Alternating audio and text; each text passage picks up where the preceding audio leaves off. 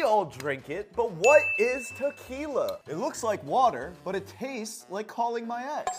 So tequila is a distilled spirit made from the blue Weber agave plant. Now it's similar to champagne, where it can only be called tequila if it's from very specific regions of Mexico. Tequila is so popular nowadays, the blue Weber agave is overfarmed and endangered, which leads the big brands like Don Julio, Casamigos to just cut every corner they can and sell you tequila flavored ethanol. At this point, tequila has become the Tinder match of booze, where it looks nothing like it was advertised. So if you truly want to protect yourself while you're drinking, you need to take something like Super Recovery. All natural ingredients loads you up on the right vitamins and minerals that you lose from drinking and helps you process out the toxins made by alcohol much faster. Tequilas are also broken into 3 main categories. Blanco is clear and unaged or aged for a very short amount of time. Reposado is aged a little bit, from 2 months to a year, which gives it that slight golden color from the wood barrels. And then Añejo is between 1 and 3 years and usually imparts a much more richer golden color. But if you're choosing tequila because it's better for you, stick with Blanco. Make sure it's 100% agave and additive free. You can search this up online. And with Cinco de Mayo coming up, support real tequila. It's not only better for you, but it's better for tequila. This is one of my favorite brands right now, Cascanes.